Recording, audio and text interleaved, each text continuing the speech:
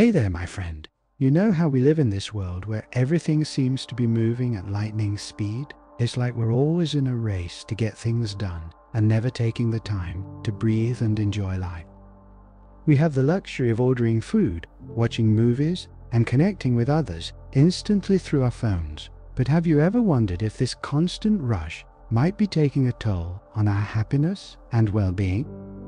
There's this idea called slow living that challenges the notion that a fast-paced life is necessarily better. It's about focusing on what truly matters, appreciating the present moment, and simplifying our lives. The concept of slow living isn't new. Philosophers like Henry David Thoreau and Arthur Schopenhauer emphasized the importance of living at a slower pace to achieve true happiness.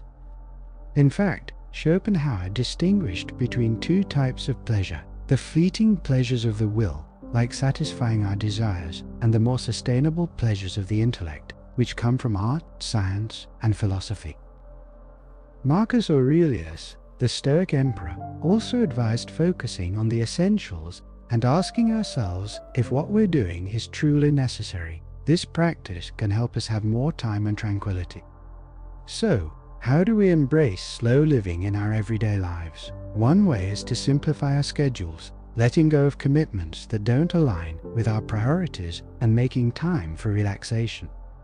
Another approach is unplugging from technology and taking regular breaks from screens. We can also practice mindfulness and engage in activities like meditation and yoga to be fully present.